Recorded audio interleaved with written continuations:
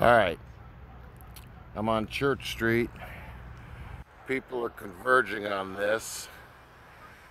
I swear to you, there's very nearly a mile of police cars here for this MILLFIRE right now. And I've been here once already, but I did not have a phone. But now I do. You just gotta see this. This is crazy. I came down here thinking that maybe our friends Phil and Louise's place was on fire.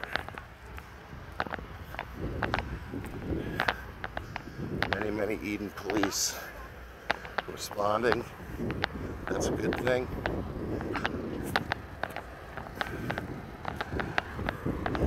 If you look off in the distance up there,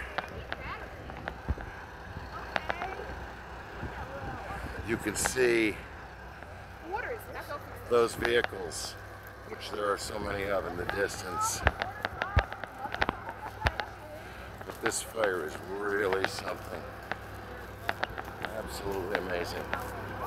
Look at this. I didn't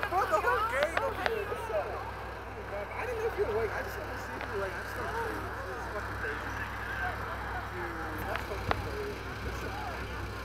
Well, that's all. I'll talk to you later, dog. You said. Yeah. They said that there were, these mill buildings were starting to be outfitted for apartments. And as you can see, that is not likely to happen. Right here, this building, I used to know a guy that his band rehearsed in there. He got to do that in exchange for keeping an eye on it for the owner. Yep, we've lived here 25 years and heard all kinds of plans for these mills. But I think that this is probably gonna, I think we're seeing the end of that. Oh, have mercy.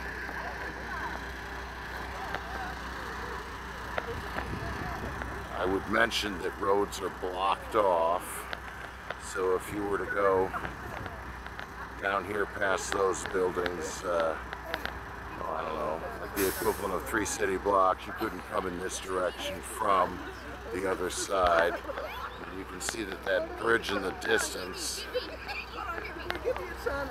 there. Where is it? Yeah. That bridge way over there appears to be completely blocked as well. It's not as though anybody who lives around here is going to be much affected by this. I'm sure the investors in that residential renovation they were doing here are real upset.